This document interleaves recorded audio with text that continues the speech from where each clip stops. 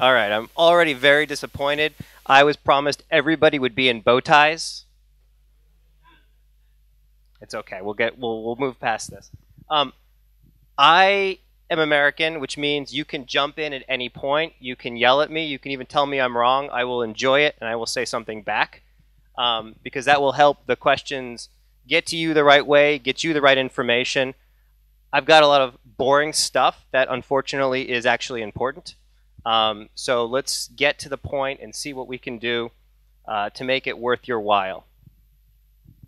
The first important point is that when U.S. immigration and visa law was written, uh, probably nobody cared about business in general, but they certainly did not have an IT startup in mind. So I kind of look at this as you, me, all of us together. We've got law, we have to work with it, and we have to make the right decisions. But we're in it together to find the right way forward that meets everybody's win-win situation. Sound like a plan? Cool. All right, we're in Latvia. So if you are a Latvian citizen and you have a Latvian passport, and that passport is relatively new, the first thing that most people know is that in many cases, you don't even need a visa to go to the United States. Does anyone know actually? Has anyone been to the United States? Yes. Did you guys need a visa when you did go? You did. Did you get a visa here? Okay. Because you were a first-time C1D guy.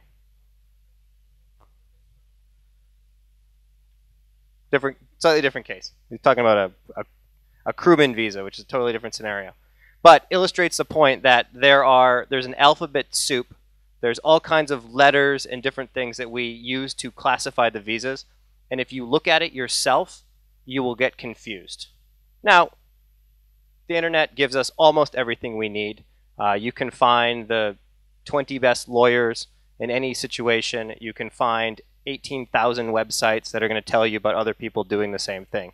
So in some ways, you don't need me to tell you any of this, but I'm going to give you a framework that'll give you the right way to even look in the right place. And I'm probably talking too fast. My apologies. All right, so if you're doing a business meeting, if you're going to Disney World, if you're going to see your friend from college who's now in Wichita, you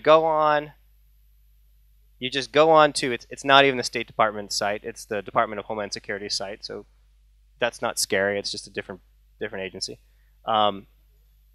You go on, you fill out a few quick things, and then they will tell you whether or not you have been granted the special permission to travel without a visa.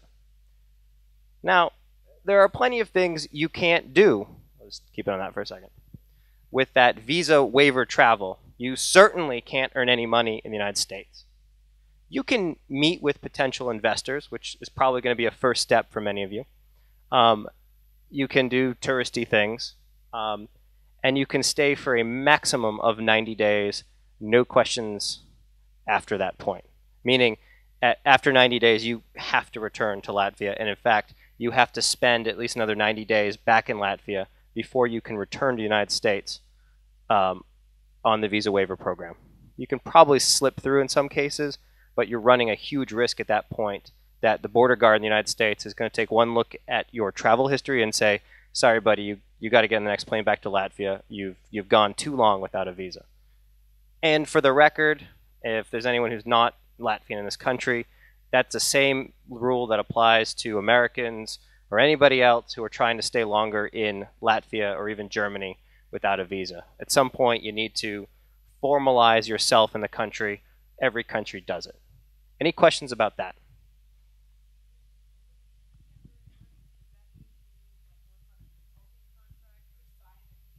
It matters who's paying you. You can't be paid by someone in the United States for anything other than maybe meals and incidentals to you being there.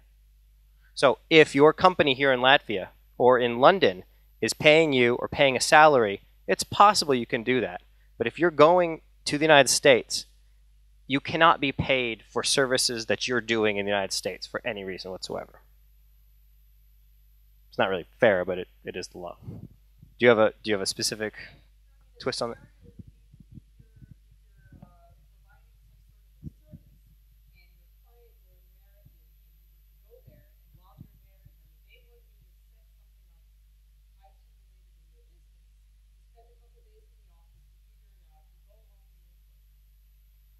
Yeah, as long as you're being paid, you can't be for being paid for work you do in the United States. If you are having a business meeting to set up something you're going to do back in Latvia and then you're going to get paid later, that can work. It's just a matter of earning money from the US side while you're in the United States.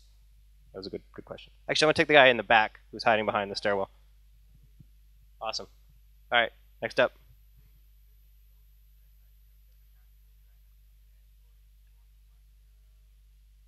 Neither, and both. I forget exactly how long it is. Again, it's not my office that does it. You get a few months, I think, or 6 months. Yeah, yeah. You're gonna get a 6 month period of validity. It'll tell you. It's $15, and there's a little story with that $15. The State Department did not come up with that money, or the Department of Homeland Security didn't come up with that money either.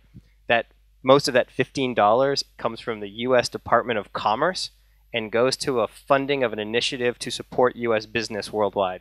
So thank you.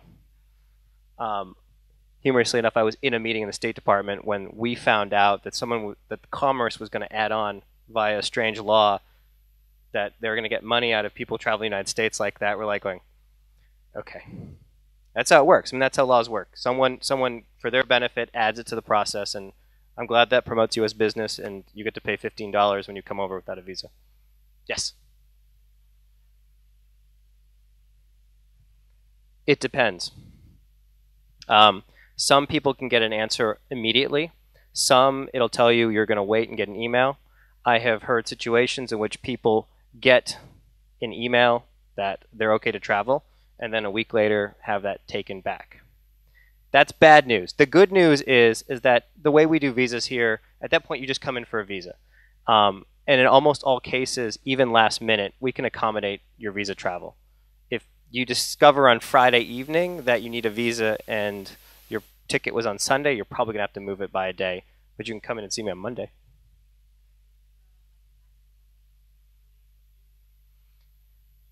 You should expect it right away. I'm just kind of giving you the strange things. And in general, you're probably not going to have a problem. Most people are perfectly fine and get their answer right away.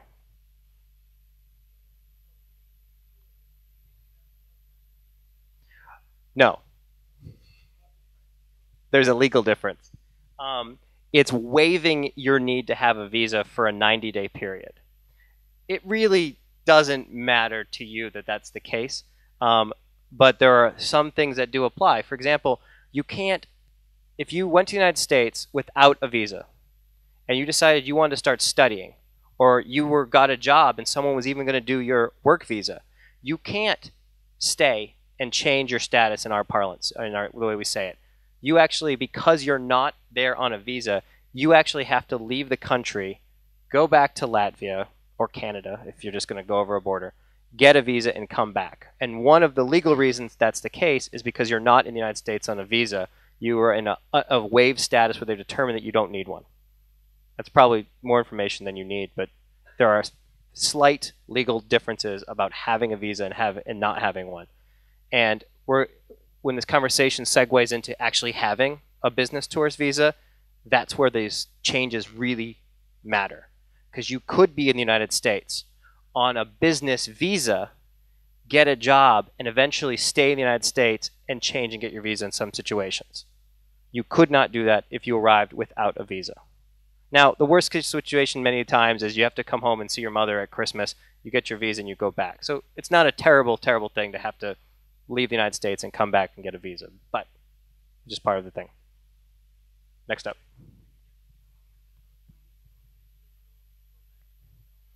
The without a visa travel? Yeah, it's all on the internet. And the airline is going to be the one who's going to be asking you for proof. You'll print something out. Because the way international travel works, most governments, especially the United States, hold the airline responsible for allowing someone into the United States without the right stuff. So if you talked your way through the airline and Lufthansa said, you're a great guy, I don't think you need a visa, and you end up in JFK, they will send you back on Lufthansa, charge Lufthansa, I think, $3,000, and put it on the bad Lufthansa column in their list. I'm not trying to pick on Lufthansa. I'm sorry. Can I move on to actual visas and not visa waiver travel? All right, I know it's exciting.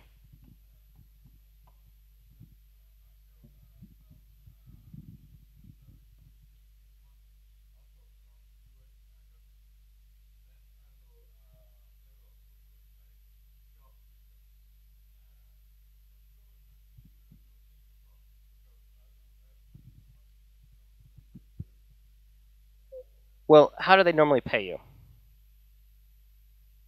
I mean, is it going? Is it part of? If it's going to account in Latvia, is it? If you're going there for a service that you actually are doing when you go there, it could be a problem. If you're going there as like a business meeting, because every once in a while you need to get in the same room with the people who are paying you for your online service, and you want to talk strategy and the fate, things like that, that falls in the good category. If you're going there and you start working on your product for them and getting paid there, it could be a problem. Now, this is where it gets into, we start having to get into very specific things, which is actually, I'm going to segue into this. When you travel visa waiver, the border guards don't care about nuance. If you walk up and you start that conversation with a border guard, I'm not really sure, I am earning money, I'm not, he's going to send you home.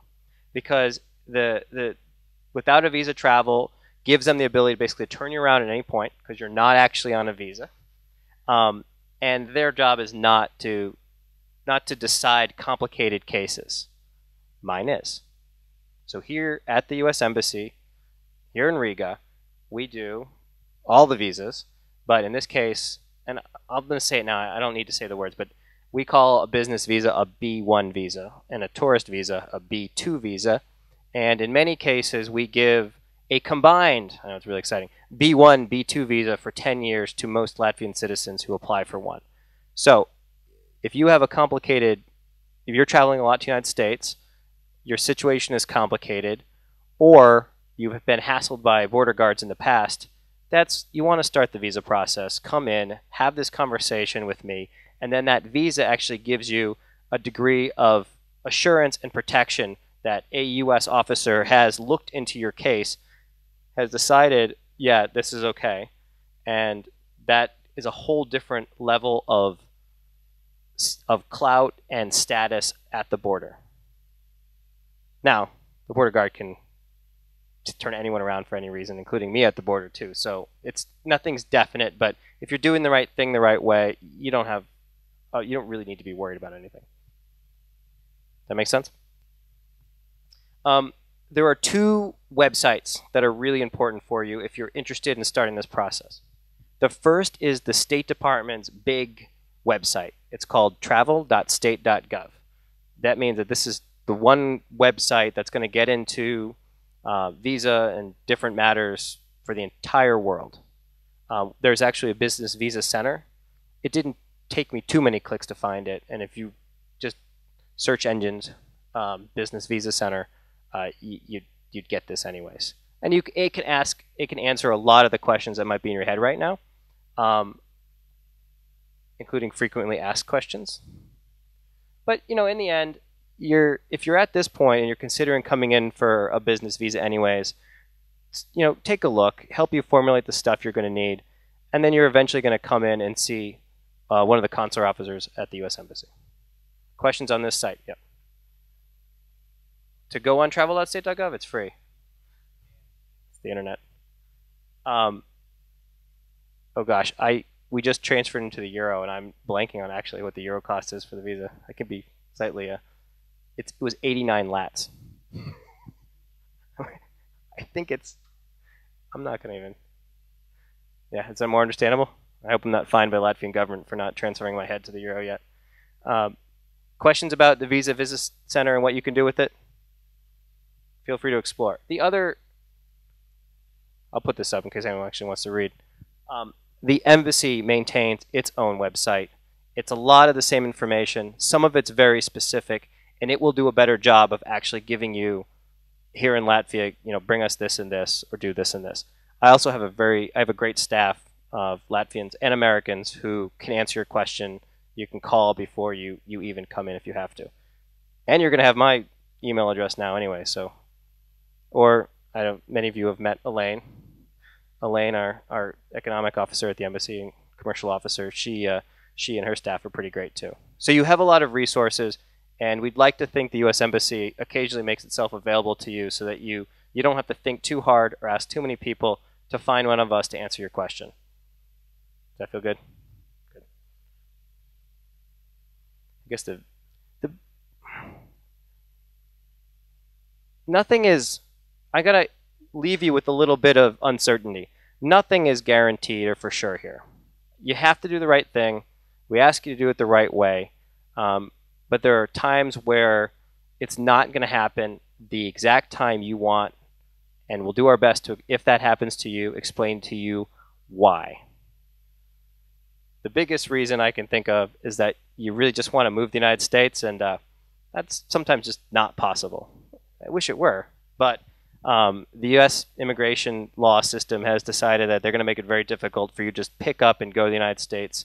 We say willy-nilly or just for the heck of it, or however you want to phrase that. And there's a way to do it right, but if your dream is just to go to Silicon Valley, pitch your product, stay there, and win it all, you can't just get on a plane and do that. The travel.state.gov gets into all kinds of more stuff, and you can actually, I didn't only have part of this site up, but if you get really excited and you want to read about all the possible visa opportunities, they're all right there. And you might actually find that you fit into a different category, or something else applies to you, be it you're performing, you're a journalist, you're a seaman, all kinds of stuff. Did that confuse everybody? All right, guy in the cool sweater.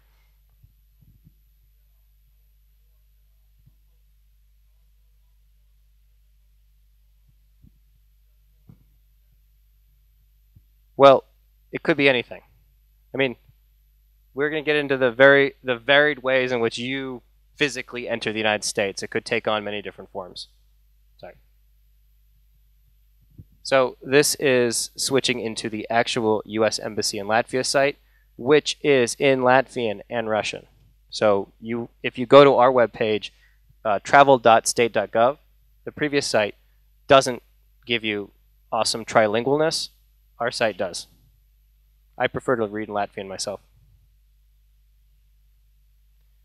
I'm jumped into several other pages as well because in the end, if one of you or all of you decide that it is the right thing to work in the United States or take your business to the United States, there is a way to do that. It's complicated, it's wonderful, but there is a way, and I want to get into several of those ways.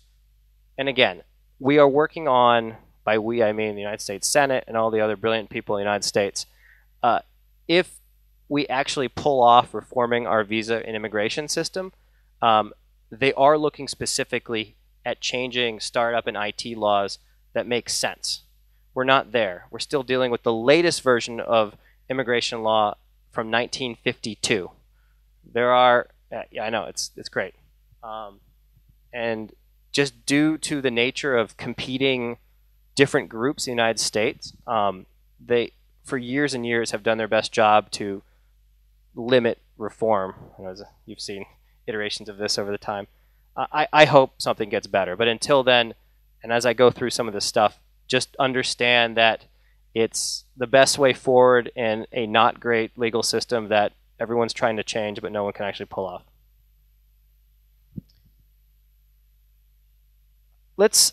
There's three basic categories that'll get you employed or your business in the United States. The H-1B is the most traditional work visa. This is if Google hires you and brings you to the United States, or it's usually a big company, or Deloitte, or whomever. They got to do a lot of stuff before you even get to come into an embassy. Can I use Google, or that's too boring? Someone give me a better company in the US.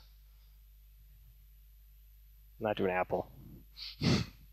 Anyway, I'm going to stay with Google then. It's terrible.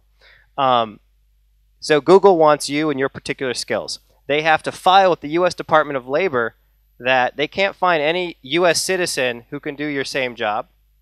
They need to go to the Department of Homeland Security's Citizenship and Immigration Services to say that we want specifically you. They have to list the qualifications that a person like you has, and they need to send that petition for approval.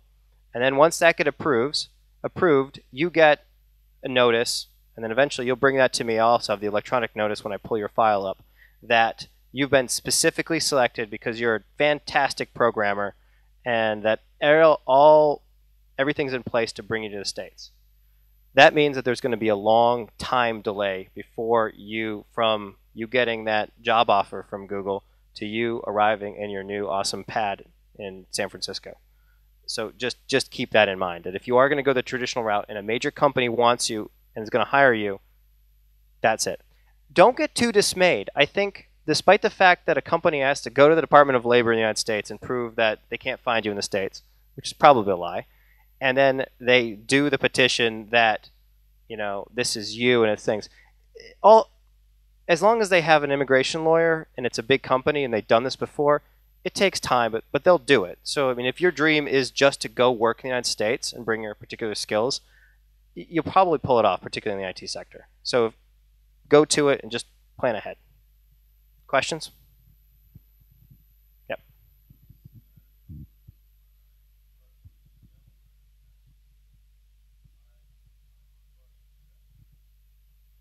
All right, hold that thought. Yeah.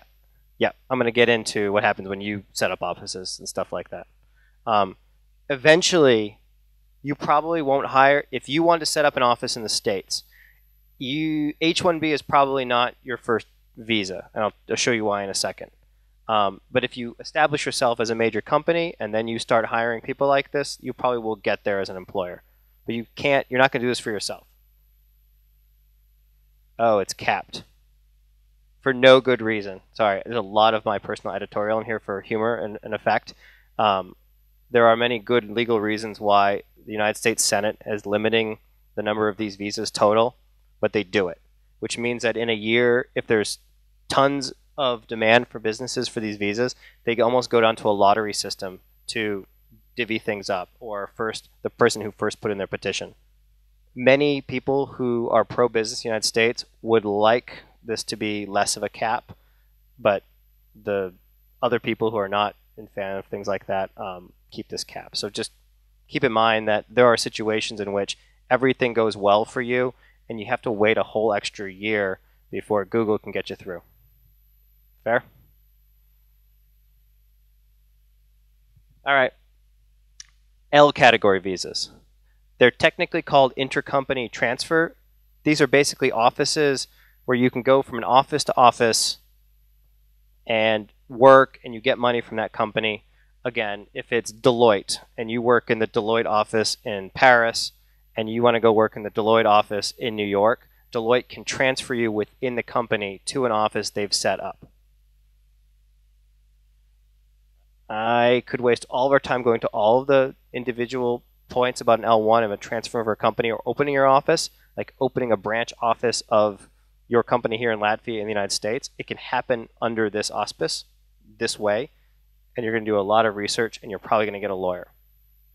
In fact, let me just say, I'm here and I do make the decisions on many of these visas in the country. Almost everybody who's opening up a significant business in the United States, you're going to get a lawyer in the United States. I will help. I'm happy to answer questions in advance as you're trying to formulate how and what to do with your business. But at some point, I can't be, or the embassy here can't serve, particularly my shop, because we get to do the decision itself. We're not going to walk you through all these steps, even if we wish we could, because it gets into, we're flipping our role there. So if you are going to open an office in the United States, you're going to get an immigration lawyer, and that person who's probably done this many, many times before is going to be able to get you through some of the complicated stuff. So if you're at that step, don't worry about some of these details, and I might not be able to walk you through all of them, but you're going to get a lawyer. They're nice people most of the time. And I was just playing around with this before coming here of, hey, how do I find a good immigration lawyer in Montana or San Jose? And it's pretty easy to get nowadays with all information. You can find a good list. You can consult friends. You can do this right. All right, just going to this L1 transferee. Petitioning U.S. entity must have a qualifying. You have to have a real office. You laugh when you see things like physical space must be secured for a new office, but obviously in this day and age with IT and startup things, offices are less important. I mean, you having your own special big ol' office is less important than it should be. That being said, there are still parts of the law that say it's got to be real. You have to have real space. You'll see with some of this stuff, basically you have to be real and you have to be really working. So anyone here who wants to think of opening up a kind of fake office, it probably won't work. You also have to have a business plan that grows into a real managerial position there. So not only, this is where this visa might be for someone a little bit more established, not only do you have to have a real entity, a real space in the beginning, after a year, you have to be really able to hold a full staff member and a manager. All right, E2 treaty investors. This, wake up. I'm sorry if I bored you with the first stuff. This one is going to be a little bit more important for you. If you are we'll say investor, treaty investor, this is most likely what you, as a young person starting your company, this is the visa you will probably do once you're ready to open up in the United States. Treaty. We don't do this with every country. We don't do it with Russia. You have to have, and thank goodness that someone else has negotiated and done this before, but the United States and Latvia does have a treaty investment or investor treaty in place, which means that we've ratified on paper, and I'm here to tell you in person, and when you work at the U.S. Embassy, we do this, that investing in each other's countries is good for both of us. We believe that to the bottom of our hearts in every which way. It's why the U.S. ambassador runs around Latvia and occasionally runs around the United States trying to get Latvians in the United States, American companies here, back and forth. We do not view the world as winners and losers or zero sum. We like it. I feel happy when we send Latvians to go to the United States to earn more money, to come back and build a bigger house for themselves in Latvia. We like this. We think that business is good. And Elaine and Guntars and the team at the embassy are there to do that, to help you get there. So I'm glad we have this treaty, and these are my favorite visas to do. It's a lot of work for me because I get to stick my face into your business plan and make sure that you really are a businessman and you really are doing some investment in the United States. But when I approve these, it's cool. So if you are interested in starting something in the United States, investing in the United States. Now, it could be, let's get into it. Yes, you could have your own real estate empire in the United States and fall into this category. But you can also, like our friend Lauras from Draugiums, this is what he did. He decided that he was going to take some of his money that he earned here in Latvia and start up something in the United States and make it work. And he became an investor in the United States. Him and his family, once they get that status, they're allowed to work in the United States. The kids are allowed to go to school. Every few years, you got to come back and renew your visa if you're going to continue in this status. But it basically sets you up in such a way that you can continue to operate your business in the U.S. You still have stuff in Latvia or anywhere else. You can keep going on this. All right. You have to really invest. You have to have a real plan. You have to be the type of person that can execute your plan.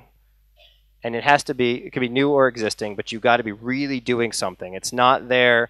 You don't get to go on an E2 treaty investor because you have a great idea that you're going to go pitch around and then figure it out when you're there. I kind of wish that in some ways that was the case, but you figured that out before by this step. At this point, when you want a treaty E2 investor visa, you're ready. You've got the money. You've got the idea. You are going to make a successful enterprise or lose all your money trying, because that's business. Bona fide and not marginal.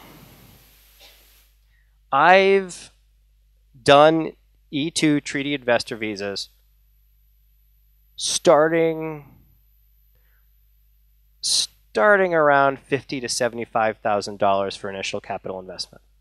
Not that much. The lower, if you're in that range, you've got some convincing to do because that's not a huge amount of money to start a business that's going to take off real soon, but it's possible. So get out of your mind that you need to wait for, starting fund of $500,000 to do this. It can be done with less money, lowest 50 to 75,000, and a really good plan. Questions on that note?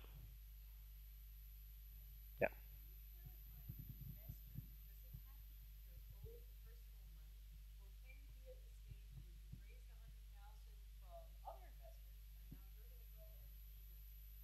So, great question. You can get. Let's go requirement 3. You will be in possession of the funds you will invest, and the funds must be committed to your business. You can do it with money that's committed to you, but that's part of what you come into the visa interview with. If money's been committed to you, you have to prove, and we know what to look for here in Latvia. I saw a case fall apart where it was family money that they couldn't really prove was really committed. It's as simple as bank accounts and a proper explanation of going through it. You'd be surprised. It's why the U.S. consular visa system has you talking with us in person. We care far more about that interview than almost any other country in the world. Your documents are important, but we are talking to you. And this surprises many, many people who might have had a great portfolio put together for them. And I ask a simple question like, where did this money come from? Who's investing in you? And they can't answer. And then they're surprised when they get refused the visa, like, oh, it's all in the papers. I said, I know it's in the papers. Can't you tell me where your money's coming from? I've seen this scenario before. I mean, we see this in many different ways. And we're not antagonistic. I talk often in a visa interview the way we are talking right now, but it's still a direct question, and we still expect a real answer. So if you're really doing this, and you really have the money, and you really have the idea, you don't have to be worried about that scenario. You can kick back, smile, say how you're doing because you're in the U.S. Embassy, and it's okay to say that to people you don't know, and just say, this is what I'm going to do. You pitch me. Just like you guys work on your pitch and your business life and your investment plan. This is part of that process. That just gets more to the point. And I don't think that applies to many people in this room, but if your money comes from funny places and you can't explain it because it's coming from a place you don't want to explain, you'll get in trouble, don't come to the U.S. Embassy.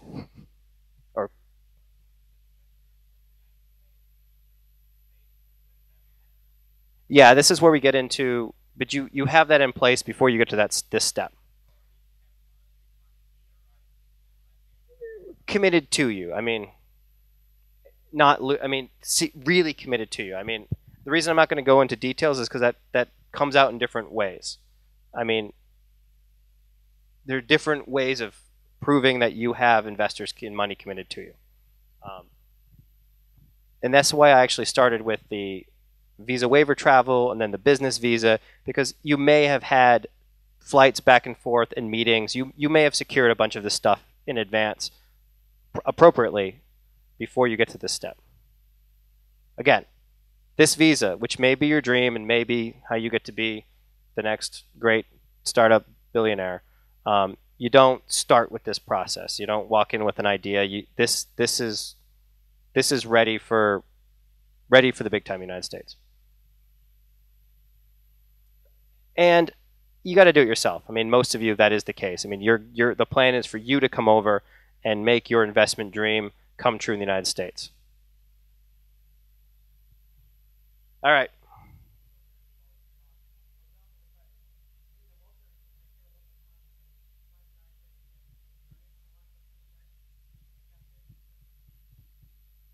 Well, you might want to fill that plan out a little bit. But if you have lots of money and you have an idea, yeah, you can, but you have to actively come over and be a part of it. So it can be an existing enterprise, but all the same way you're going to come, you would walk in with how you're going to expand on or develop. I mean, you could just be a pure investor, but at that point, if you're just putting money into someone else's company and you're not going to be there, maybe you don't do this because you don't need to, because you can just sit back here in Latvia and have fun. If you just want a visa to go to the United States, you're not probably just doing the E2 visa. You take your own easier options. And if you give all of your lottery money to some company, I'm sure they'll give you an H-1B or whatever you want. I'm taking a lot of time. All right, let me just zip through this, and then you can talk to me afterwards. We can arrange a meeting later. I'm just one small part of this big picture. The U.S. Small Business Administration actually has awesome stuff online to help you with a business plan that makes sense. So you can go and use resources available online about starting up a business in the United States. This can help you put your business plan together. It's a cool resource, paid for you by taxpayer dollars in the United States. Have fun with it. And then we get into some of the other cool people at the embassy who do stuff. The political and economic section, there's Guntar's. Has everybody met Guntar's, the U.S. Embassy? Great guy. There's our ambassador who loves all of these ideas. And this is, if you come into my section with a great idea, and I look through your stuff and give you a visa, and Elaine and Guntar's, helped out, put you in the right direction at some point, I'm excited. It's one of the first things out of my mouth when I have my meeting with the ambassador once or twice a week. I say, this is awesome. This is happening. He's like, that's incredible. We love it. But you got to do it right. Select USA is the, it's a U.S. Commerce and State joint plan. Just Commerce. That we help them out because there's no Commerce guy here. That's great. We want you to invest in the United States. There are people to help. There are things to bounce your idea off. Were you here? Aaron Brickman gave you a lot of information on this. Who was here when Aaron spoke to some of you? All right. It's all part of this big plan that we want countries like Latvia to bring money to the United States and the other way around. But right here, we're talking about you going to the United States and having a good time. My information, if you can read it. Guntar's information. If you can get on the website, or just go to the U.S. Embassy. It's really easy to get a hold of any of us.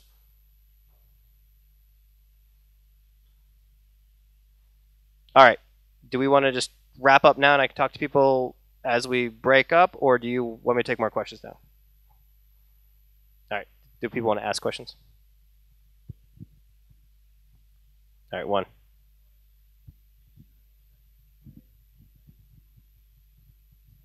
No. Well,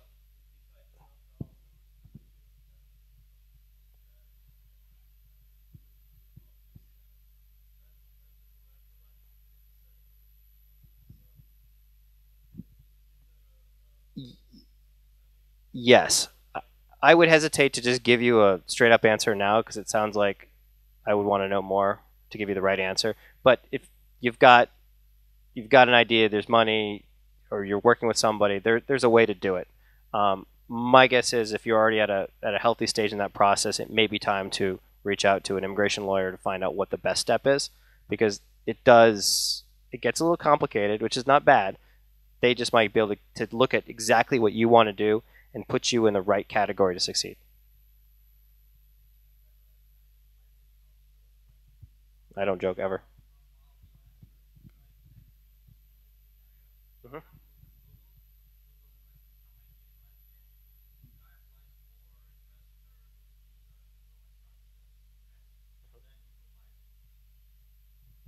Did they? Well, here's the thing. I care about. Let's start what I care about.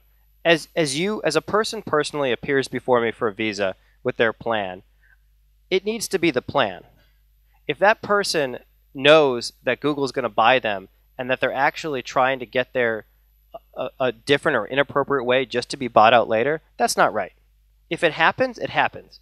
I mean, really, life happens, and we get it. But we don't want you, and we do try to prevent people from starting with a fake plan that's not wrong in and of itself, to do something else that's not wrong in and of itself. But the combination of going about one way to get somewhere else for a different reason is wrong. All right. I am going to hang around a little bit. I look forward to talking with you. I hope that you can, if you can get your idea, you want to go to the United States, just look it up, Ask us. We're rooting for you, and we think it's good for both of us. Thanks.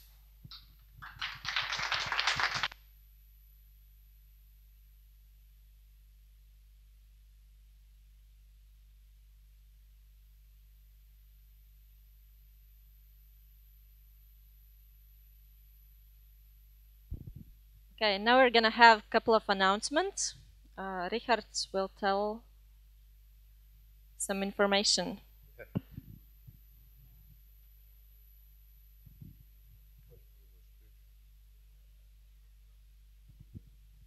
So this is a very short announcement about our meetup. So probably those who don't know me, my name is Richard Gailoms, and I'm a co-founder of this nice organization called Labaka. Labaka stands for Latvian American Business Association of California. It's a non-profit, and it's intended for exchanging the contacts and exchanging the communities between Silicon Valley, mostly in California, the most important technical part of California, and then Latvia. So, and this year we finally get the first meetup in Silicon Valley in Sunnyvale. So this will happening in end of January and beginning of February. We don't know exactly name time of the because we don't have a exact place until now, but it will be known in a couple of days and a week. So, in place is planned in one of the startup places in Sunnyvale. It's probably could be Nest GSV, and our target is around 11,000 Latvian ancestry Californians and technical entrepreneurs and companies from Latvia Baltics, which probably will be at that time in California and would like to meet some kind of Latvian ancestry guys who is working in some great companies, which is mentioned there. And this meetup is standard for established technology business and startups. There's a couple of already established technology companies in California founded by Latvians. Probably one of the famous cases is Lauris Libers, probably, and Printful, which is we're expecting Lauris to come to this event to Sunnyvale, and Printful, his company, is one of the largest sponsors of this event. And yeah, so until now we discovered guys with Latvian ancestry in those companies, which is mentioned there in Google, Intel, Twitter, NVIDIA, Apple, Tesla Motors, Oracle, Udacity, Blackbox, and we are definitely looking for more. So the reason why I'm talking to you guys is if you know somebody who is probably working there right now, so please just share the information with me, and then we will be glad to invite and enlarge our contacts and other stuff. And the reason for Latvian entrepreneurs actually to join this community is probably you a lot of you know how hard is contact with those huge tech companies. Uh, Emails from here for contacts is actually not working. So the best case is looking for insider in the companies, and probably the most effective way probably sometimes is to find out somebody with your national ancestry, and which is we are working quite hardly. And it's this meetup is not only for Latvians, of course. We're looking for a whole Nordic and Baltic guys there, and of course there's a couple of Americans, which actually is quite interesting story about one lady who's got degree in New York University in Baltic history, and he's very big patriot of Latvia, and accidentally her husband is working for Tesla, which is actually very hard to find out. So somebody who is working there and open to connect. So this is how this networking works. So just if somebody will be there at the time, it's as I said in the end of January and beginning of February in California. Just keep in touch. We will have updated information about exact time and place on labak.org.site and Eventbrite. You can easily find out. And this is just contact for organizers. So just keep in touch and spread the word. And thanks TechHub for supporting this meetup. Yeah. it's the end of January. We don't know exactly which date it will be. So we are just aligning the time schedule.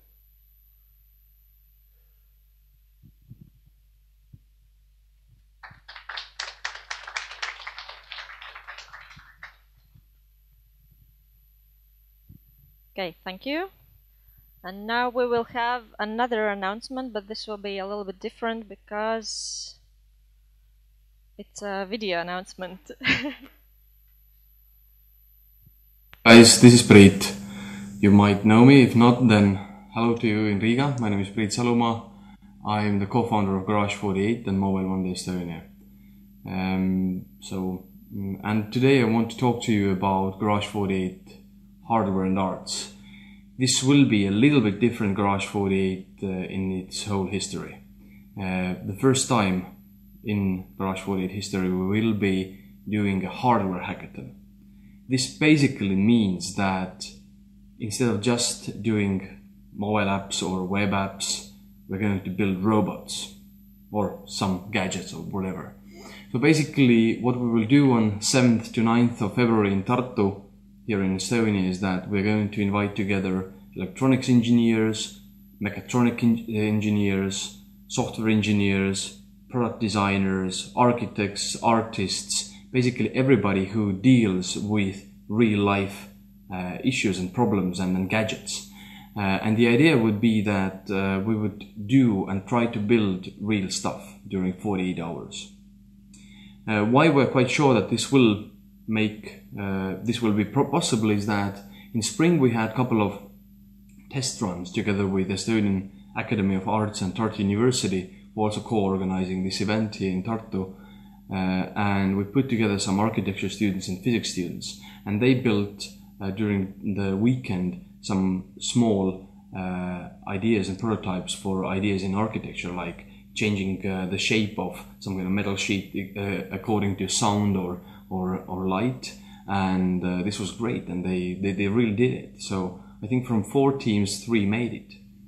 And in Garage 48 Kaliningrad, we saw the whole bunch of guys, 6 guys, building a robot from scratch, which you could control from Android, and you could drive around, look around, and grab stuff with your claw. So basically, we're going to do a very, very cool and very different hackathon, and this kind of Garage 48 format with the hardware together. This is the first time ever anybody has done it in Baltics. So this will be a very, very cool event. So you have to all come, obviously, because what would be Latvia without Estonia, or vice versa, Estonians without Latvians? We have great friends, and we will have a very cool, uber cool building. It will be a wartime hospital, which is nuclear resistant, so we can even go deeper in the ground as on top of the ground. So this will be a very cool venue there. We will have lots of gadgets. We are going to order Arduinos and Raspberry Pis and all this kind of stuff.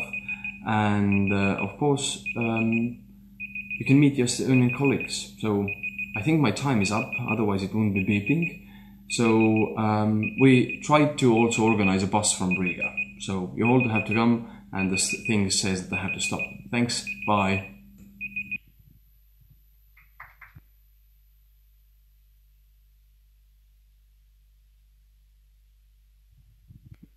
I'm sorry to correct Priit, but it's actually not the first time when such a hackathon is happening.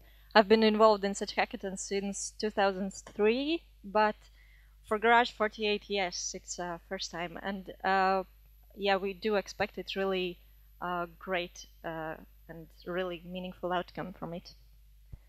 And one more announcement about the conference that we are organizing in February.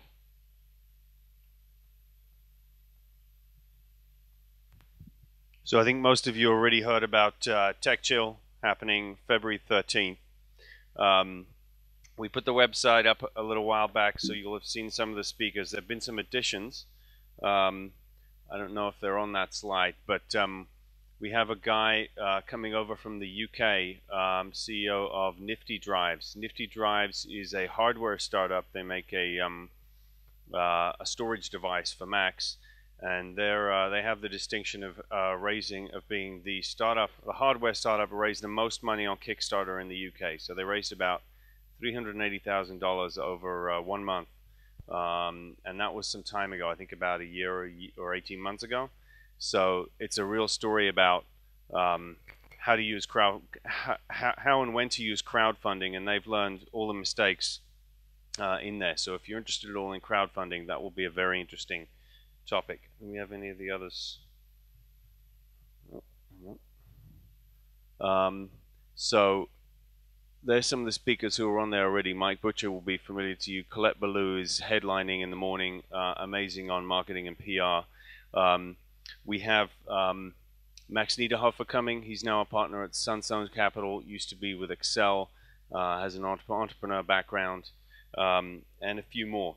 But beyond the conference itself, we have a number of pre-conference things happening. So Mini Seed Camp, I think last month I said Mini Seed Camp is coming here for the first time in Riga, and I'm actually seeing the applications, and I'm very disappointed because there are very few Latvian teams already applied to Mini Seed Camp. So I'm in Seed Camp. It's a great program. There's a few others in here who are at Seed Camp. You should try applying. And the two top teams, top Baltic teams in the Mini Seed Camp pitches the day before will automatically get into pitch at Tech Chill Baltics. So there's a double whammy for you. So Mini Seed Camp will be happening the day before. We also have Rob Fitzpatrick coming, who is a lean and customer development specialist, a guy with a lot of experience. He's written at least one, if not several books, and will be doing a workshop the morning before Seed Camp. And we're also working with AmCham, the American Chamber of Commerce, looking at putting together a seminar about getting into the US market. So lots of things happening both February 12th and February 13th. We're trying to bring the best of everyone we can to Riga. And so tickets for Tech Chill Baltics are on sale now on the website. The early bird will run out soon, so if you want to get cheaper tickets, you should do that soon. TechHub members have a special price, of course. Any questions about any of this?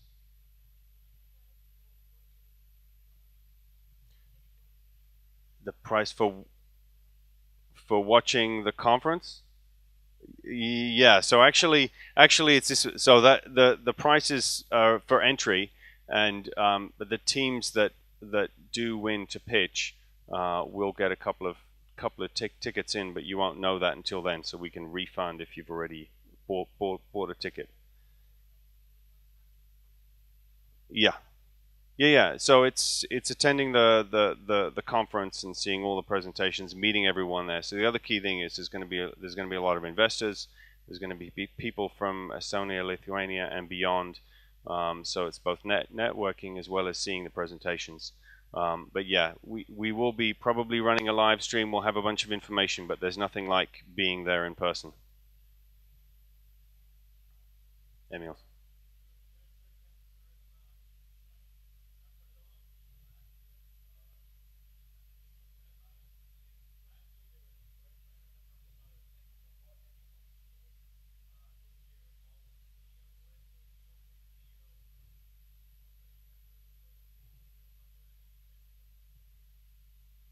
That is a good question. So we actually have the topic for this year is more around go-to-market and the marketing side.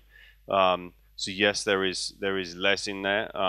There'll still be people around there, and there'll be a lot of people who may be CEOs and investors now, but have an engineering background, and people you want to meet, people you want to learn from. So I think it's still valuable to attend for all sorts of people who are in the various teams. But yeah, the bias is definitely more on marketing. Sales and go-to-market this year. The application deadline for which thing? For there's an application deadline for Tech Chill Baltics pitching, and I don't remember it off the top of my head. It's on the website.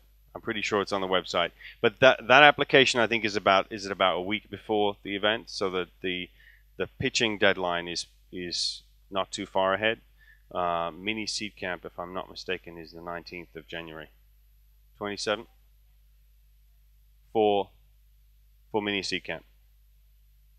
And Lotta's going to give you a real-time update on TechChill deadline for pitching.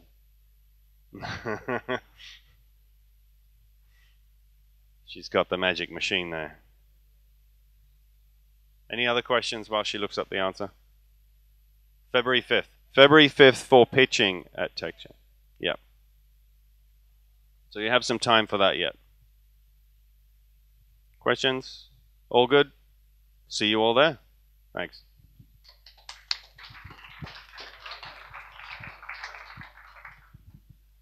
Thanks. And now I would like Ernest to tell about the pitch contest.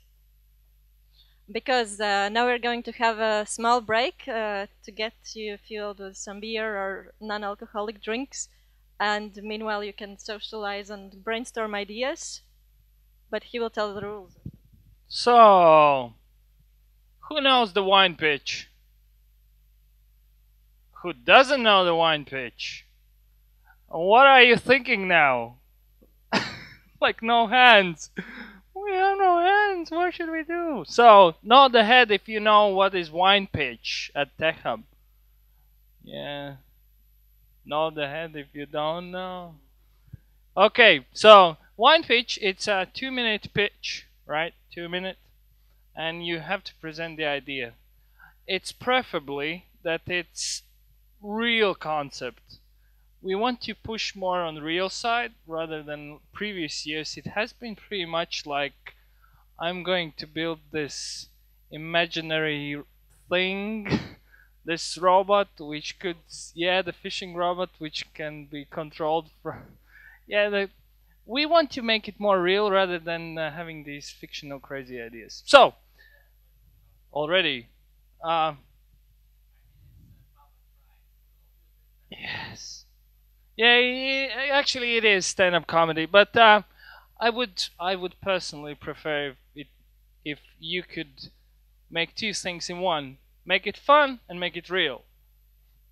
Anyway, so 2 minutes, and you have to present what are you going to build, what's the market, what's the pricing model, how you're going to get the clients.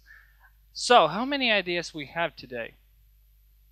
1, 2, 3. Wow, that was fast. Very ideas. And usually it's that after this announcement, people go and drink beer, and then they, as Latvians, when they're drunk, they're more brave, so then they have more ideas. So it's 10 minutes. Go and grab some beer in the kitchen, and then come back with very ideas.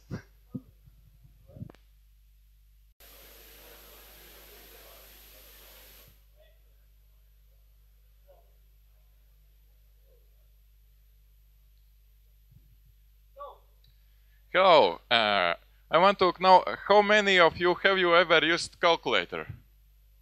Yeah, potentially largest potential user base for my product. Well, design of modern calculator haven't been changed since invention of electronic calculator. I'm here to solve this problem. I have figured out design of future calculator. Monetization model I call social network for functions. You will be able to share your functions, and this will cost a little bit. Or you could not share your functions and keep them private, and it also would cost a little bit, like GitHub does. But I will decide a little bit later. So this calculator app is supposed mainly for mobile devices, and my competitor is not calculator, but my competitor is Microsoft Excel. But Microsoft Excel does not allow to define higher order functions, so my calculator will be better, more expressive, and you could define your own functions, reuse these functions, share these functions, use these functions from all your devices, and it would be very easy to use from mobile phone. It's so.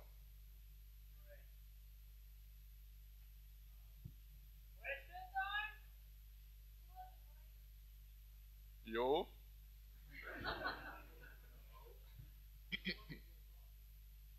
Uh, well, yes, a little bit.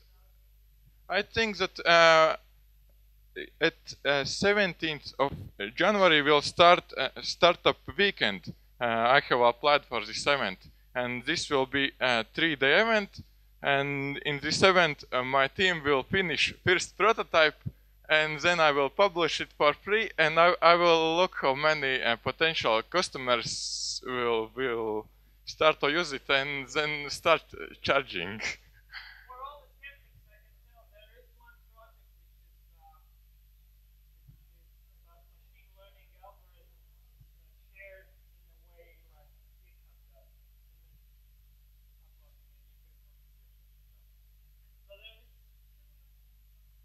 Well, I don't think so. If you remember my previous speech, it was implicit lambda calculus. Actually, future calculator design is based on implicit lambda calculus. That's why I call it IL calculus. Okay. But addition is social network for functions.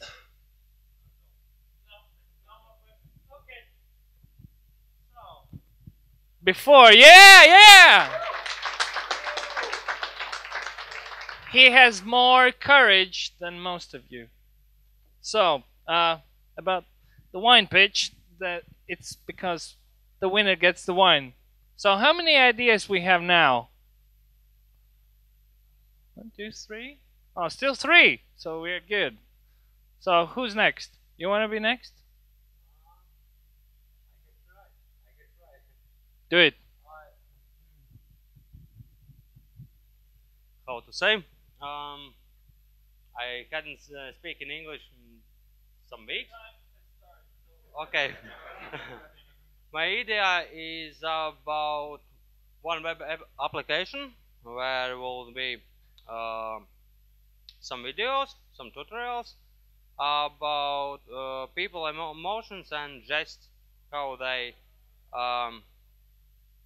offer some information, how they learn, teach something about gesticulary, not just speaking. And then people can learn all emotions, how to make presentation like on here. That will be like some back.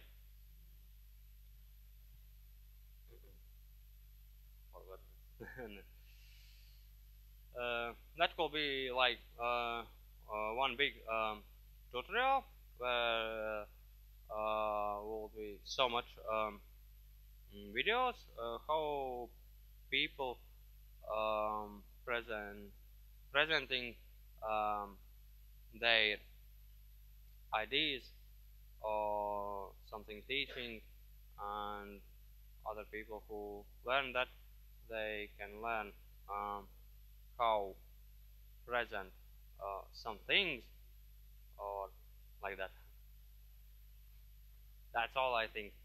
And people who learn that all, they can see that on online application. And people who presenting some things or some ideas or some projects, they will upload videos how to do that. That's all I think.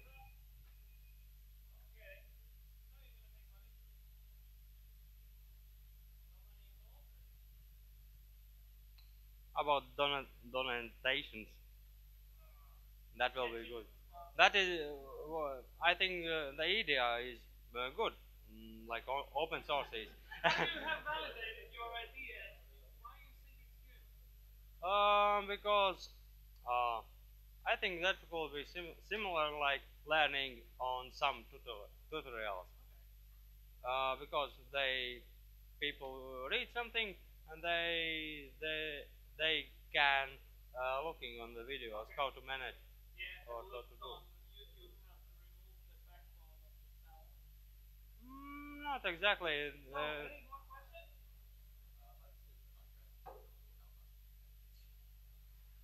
Please one more time.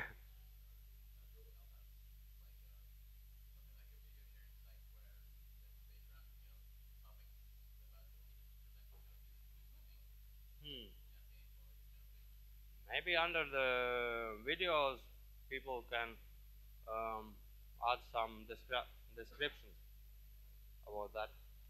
What is that? What is on the video?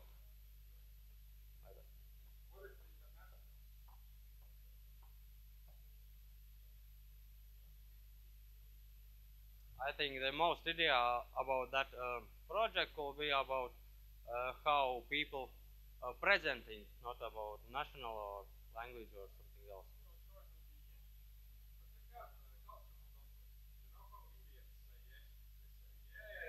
No, no, about arms, I think, mostly, not just with cat. Okay, so. Yeah! He's still braver than most of you. You can go. So, I still have this wine. How many ideas we have? Whoa, whoa, whoa! Still, now we are 4. It's like one presenting and one. Yeah, you're still here. You're next. You're next. So that's it. We have 6 contestants, so it's pretty cool. Oh, who is taking notes? Are you taking notes? I'm taking notes. Okay. So, come on and present.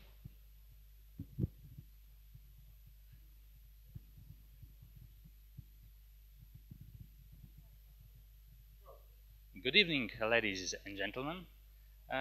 Social network for sick. That's the idea. Story is what? I got sick on Christmas. It was nasty, nastier than even usual. So I was taking some new medicine. I read the manual, took it for a week. Then, well, I decided to read again because of alcohol and stuff. I read it again. No problems with alcohol. Problems with other medicine I was taking.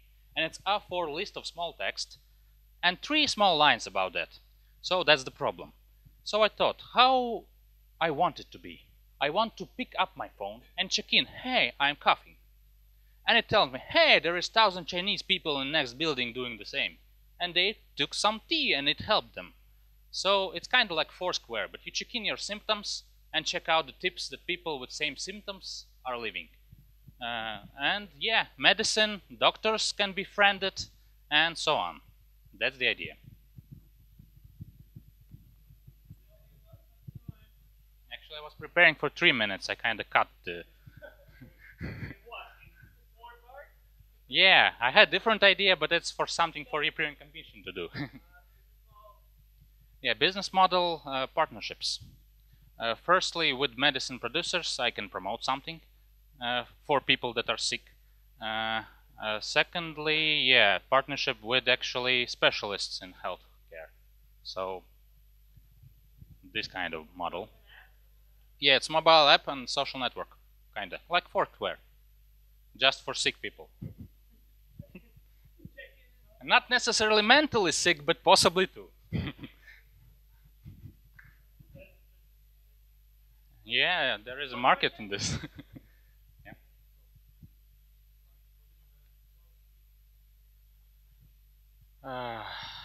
That's... I kinda read few papers from Foursquare because they are solving same problem. So, but I can tell you right now. Yeah.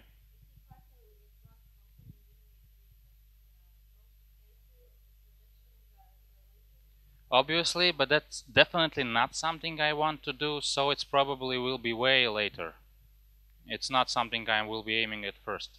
Because actually, like for example, I know people that are in medical industry of European Union. I was consulting them.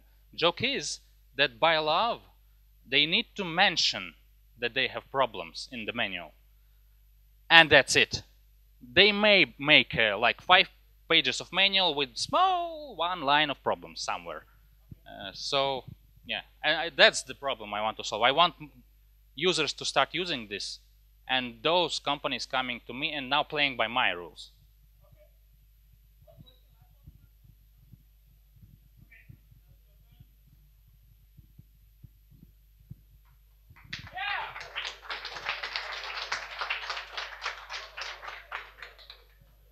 Before time start to ticks, I want to.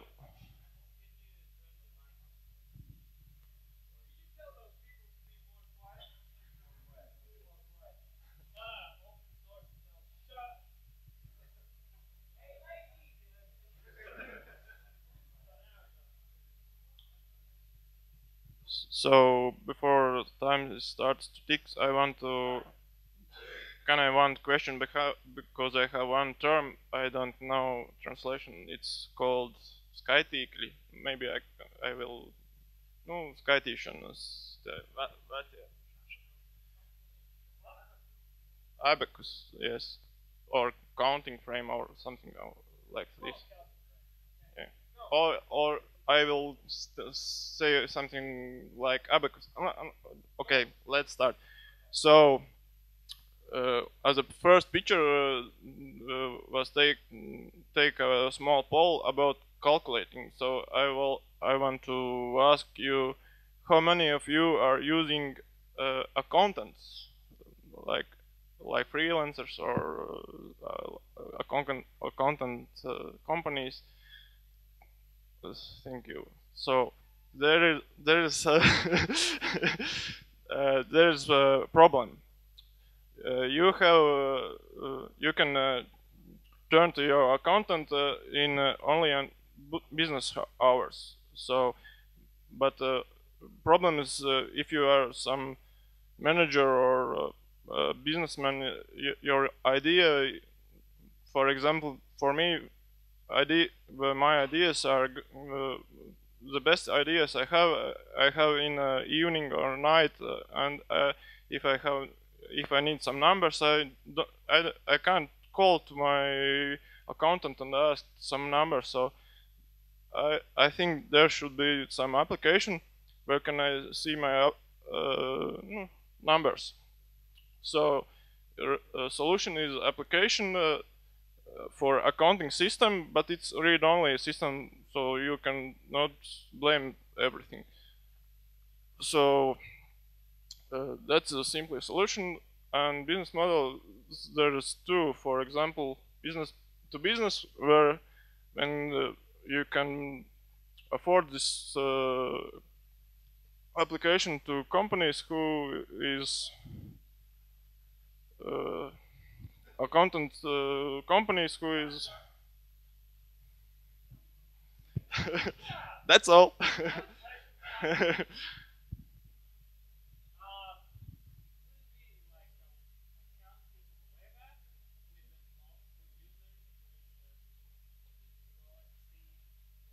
Something like that, yes.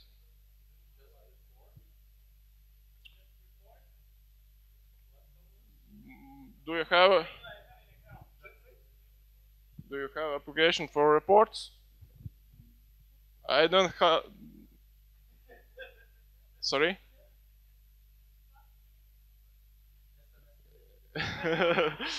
For example, that's the third business model. Thank you. So, thank.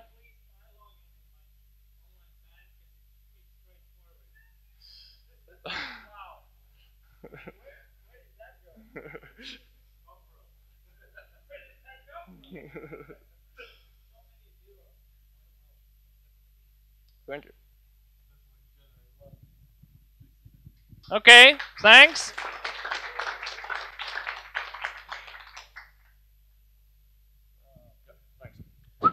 Oh, damn. So, just to boost up the competition and make some laughs, hopefully. So, question one. How many of you drive a car? Oh, great. So, and how many of you do you enjoy to have, a beer, a wine? Yeah.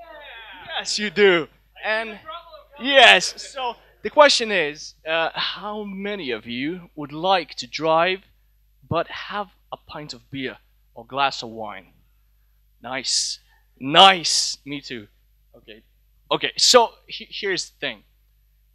I don't know, I haven't done the research, but does there exist an application in real time that could tell whether you're good to go or you should better stay in the pub and wait for the taxi? So basically, here's the idea. You show there is. Okay, then thank you very much. Goodbye. It's a great idea, right? So okay, so here's the thing. It's gonna be real. Oh, right, yeah, because I haven't found it in the app stores, at least here. Okay, I haven't even searched that, but never mind. Never mind. So first thing, it's real time. You type in your like weight, age, gender, how much have you ate? You know, like fries, burger, something else, and how many beers or wine you had. And yeah, and just it kind of in real time calculates if you're good to go. Thank you. Now we have the drunk app. Which was that? That was the one where you could check, are you drunk? Yes, I see some people voting already, but still too small amount. I'm voting for it, so you got 4 votes. I see the winner is coming. So the pickup pizza guy.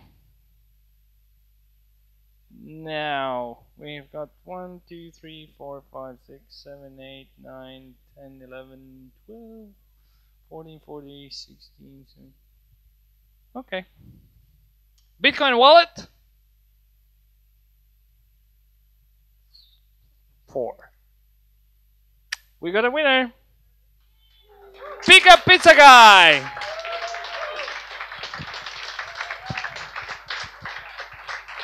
I will give you wine, but I won't take you home. You don't have to say anything, but you can. Well, maybe if there's the lawyer, the developer, and designer, then. You should apply for the next Garage 48. There's startup weekend next week. Next Saturday, there's place where you could go. You can pitch, and exactly you ask, and then you code for. Yeah, exactly. You have already that you have an idea and a wine. So I think we might run out of beer. So go and grab it.